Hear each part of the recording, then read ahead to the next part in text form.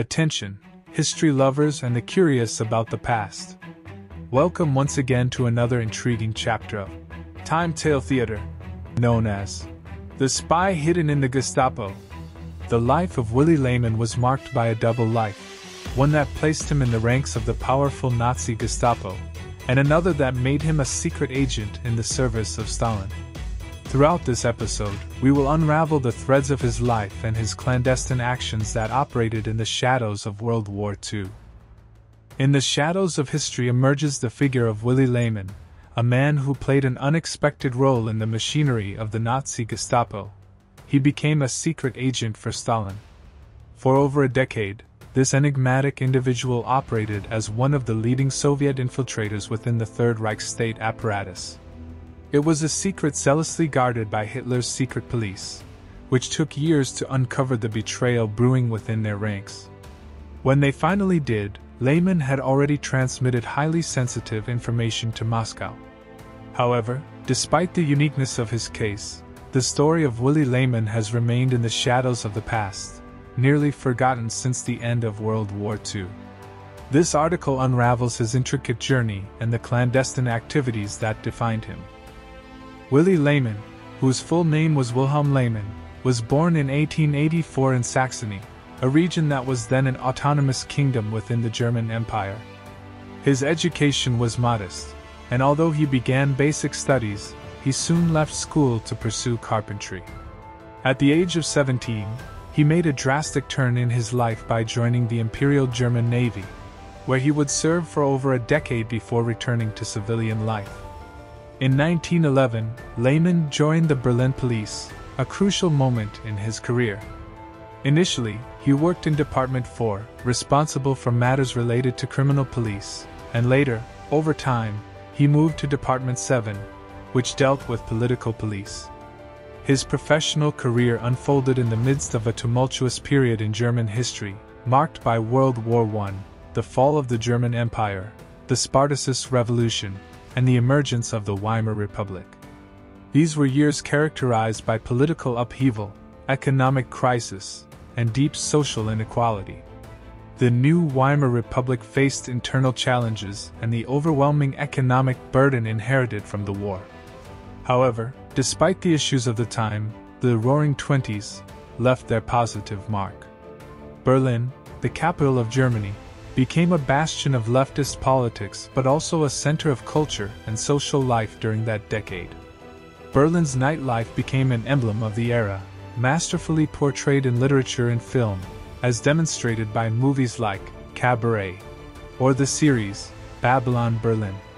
During these turbulent and vibrant years, Lehmann rose through the police hierarchy, establishing himself as an officer in the secret police section in Berlin. Willi Lehmann's collaboration with the NKVD began in 1929 when he was recruited by the Soviet agent Vasily Zarubin. To this day, the motives that led Lehmann to work for the Soviet secret services remain shrouded in mystery. However, it is presumed that economic reasons played a crucial role in his decision, as his extravagant lifestyle far exceeded his police salary. Furthermore, his passion for horse racing led to significant debts. Initially, the Soviets paid him 580 Reichsmarks per month for his services.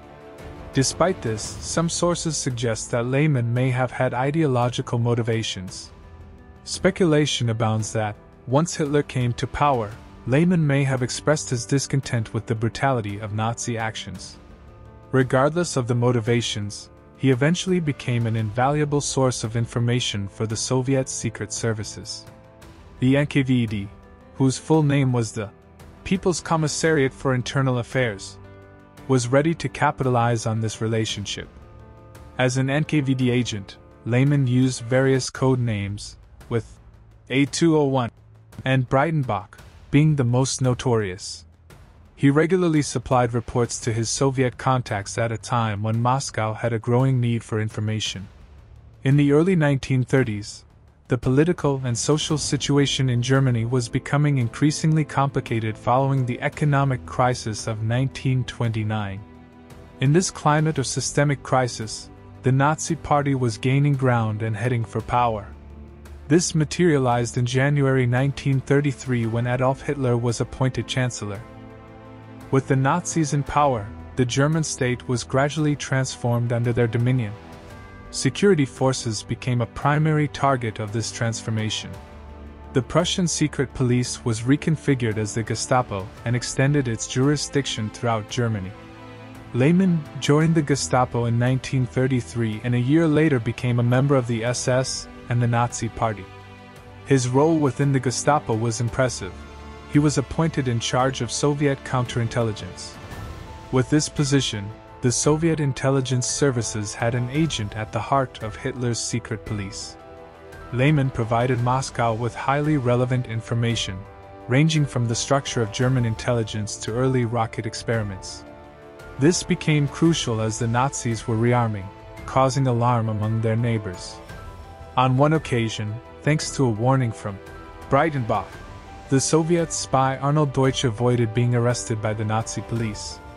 Lehmann also played a role in the Night of the Long Knives, the internal purge of SA leaders and other Nazi opponents. It is said that, at the request of Hermann Göring, he prepared lists of people to be eliminated.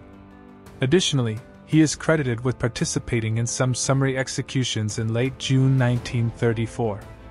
These acts strengthened his reputation as an efficient and valuable agent within the security forces. During this time, Breitenbach provided detailed reports to Moscow about the dark purges of the SA.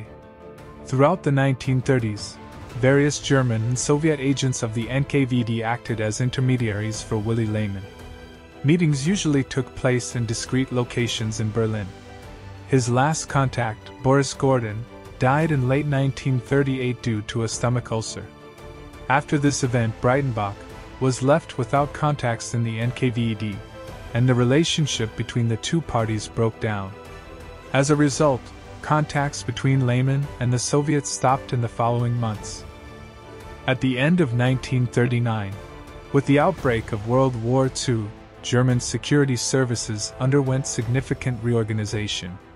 They were subordinated to the newly created Reich Main Security Office, led by SS General Reinhard Heydrich, whom Hitler would describe as a man of iron heart.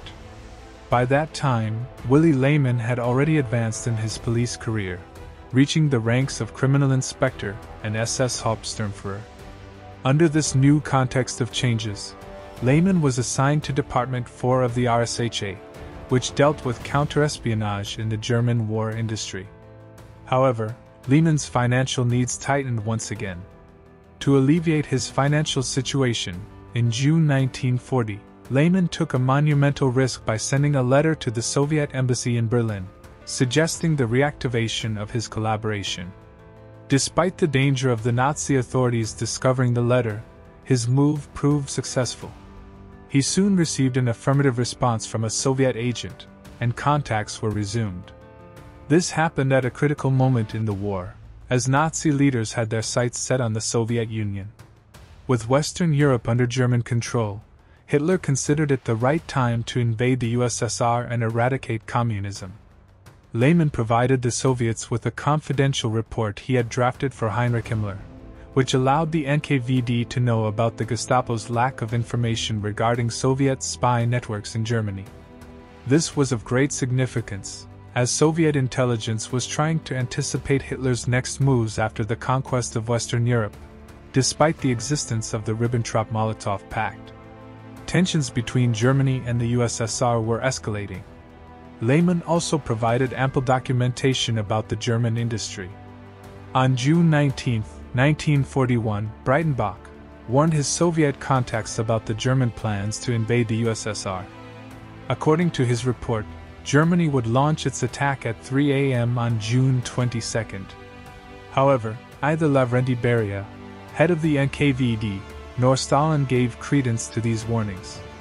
Finally, on June 22, Hitler's armies launched a massive offensive against the Soviet Union, marking the beginning of one of the greatest campaigns of World War II. This led to the departure of all Russian diplomats from Berlin, including the secret agents. Lehmann was once again isolated from Soviet intelligence. Over more than a decade, Lehmann had managed to keep his secret activities hidden from the German authorities. However, his world collapsed in 1942. That year, Nazi security dismantled the communist spy network known as the Red Orchestra, Rote Kapelle, resulting in the exposure and arrest of numerous Soviet agents. Lehmann was not linked to this network, but his former relationship with the Soviet secret services was discovered by chance. In November 1942, Lehmann was arrested by Gestapo agents and eventually confessed to his activities. He underwent intense interrogations by his former colleagues, although there is no record of what he revealed during those encounters. The surprise among the Reich's security authorities was immense. They found it difficult to believe that a high-ranking police official had been a Soviet agent for so many years. Meanwhile, the leaders of the secret police debated how to deal with this case. The head of the Gestapo opposed holding a public trial, which resulted in Lehmann's execution in the basements of the RSHA, according to some sources. Others suggest that the execution took place at the Sachsenhausen concentration camp. The Nazi authorities attempted to cover up the matter. Lehmann's family was informed that he had died on the Eastern Front. The Internal Security Service's bulletin published an obituary on January 29, 1943, attributing his death to the Führer and the Fatherland.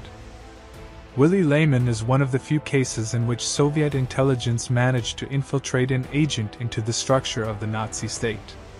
Although he did not hold a high rank, his privileged position made him an important asset for Moscow. His relative lack of notoriety contributed to his story being largely forgotten after his death, in contrast to other more famous cases. This situation has also been reflected in historiography, where his career has been treated on a smaller scale. In this intriguing journey through the life of Willi Lehmann, the spy hidden in the Gestapo, we have shed light on one of the most intriguing enigmas of World War II. His story reminds us that, in the annals of history, often hidden are dark secrets and astonishing tales waiting to be unraveled. Just as we have explored Lehmann's life, we have once again discovered the complexity of human nature and people's ability to navigate the turbulent waters of history. This story serves as a reminder of the importance of learning from our past and the decisions we make in times of crisis. We hope that this immersion in history has been a fascinating and enlightening experience for all of you.